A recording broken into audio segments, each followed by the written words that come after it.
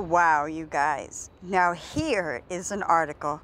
I'm out on a walk, as I'm always doing, and I'm holding this cracked ass screen on my phone and I'm trying to read this, but it's kind of hard to see, but I'm still going to make it happen, because just because things are difficult sometimes, it doesn't mean you quit.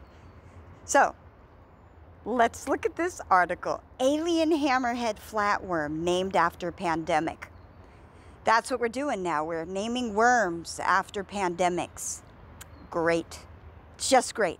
So let's see. Hammerhead flatworms are often described outside the native range. Look at this.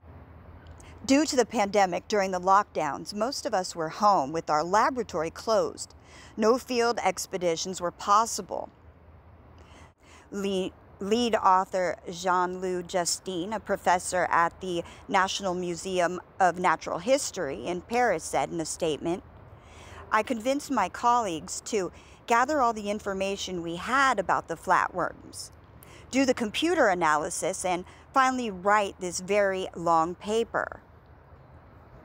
Typically found in warm parts of Asia, hammerhead flatworms are often accidentally transported around the world by humans in soil from the plant trade. I would say that's one world trade for sure. These flatworms can reproduce asexually, so one hammerhead flatworm can give birth to offspring without a mate, making it easier for them to establish themselves as an invasive species.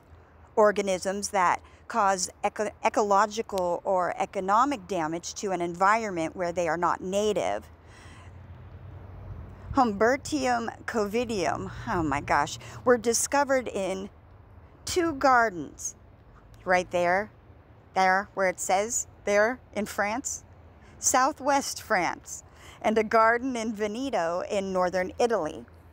Although the species likely originated in Asia, some reports indicate the species may also be in Russia, China, and Japan, according to the study. The researchers discovered the second species, which they named Diversipalium myotensis, that whatever that is right there, that one, a French island off the east coast of Africa in the Indian Ocean. This species could have been introduced to Mayotte from Madagascar. The researchers studied the anatomy and morphology of the flatworms and carried out genetic analysis to formally describe the new species. That name right there again have a unique green-blue iridescence, and the researchers determined the species belongs to a hammerhead sister group, distinct from all other hammerhead flatworms. This species could therefore be more important. No, it didn't say more important. It could just said it could be important. I heard sisters, so I said we're more important. Sisterhood. Okay, wait. Just let's stay. No. Okay.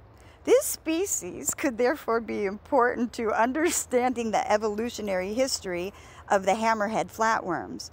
Both of the new species measure about 1.2 inches long. That's small for a hammerhead flatworm, which can grow to be more than 15 inches.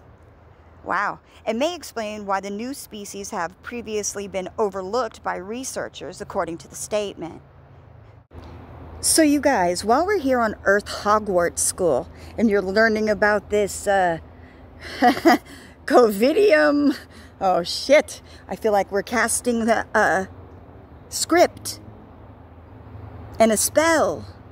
Because isn't that what the English is? And it's meant to send you to, oh, hello. Wake up.